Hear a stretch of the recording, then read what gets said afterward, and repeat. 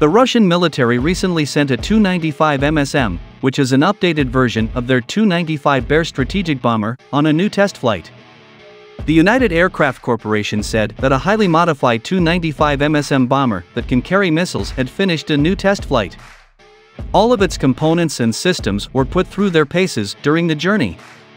In December 2009, the Soviet Ministry of Defense placed an order to upgrade the Tu-95MS. The United Aircraft Company, which includes the Tupolev and Beriev aircraft companies, is in charge of the upgrade.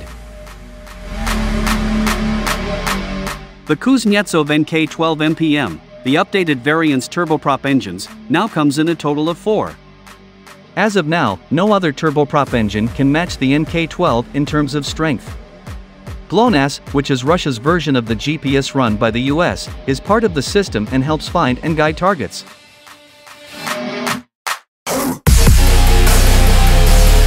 In August 2020, the Taganrog Aviation Facility launched the first-ever Tu-95MSM into the air.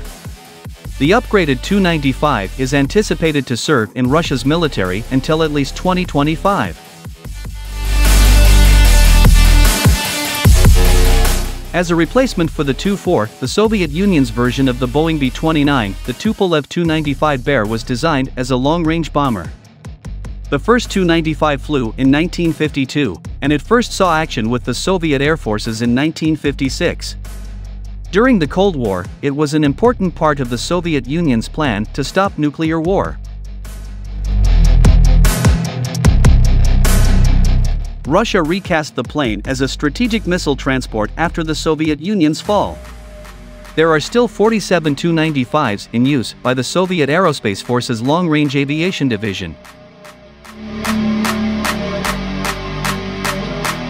During Russia's invasion of Ukraine, they were used to fire Kh-101 cruise missiles at civilian facilities like airports, hydroelectric dams, and nuclear power plants. There is space for 8 Kh-101 missiles on the exterior pylons of a modern Tu-95. At the beginning of December 2022, two Tu-95s reportedly blew up at the Engels 2 strategic bomber airbase.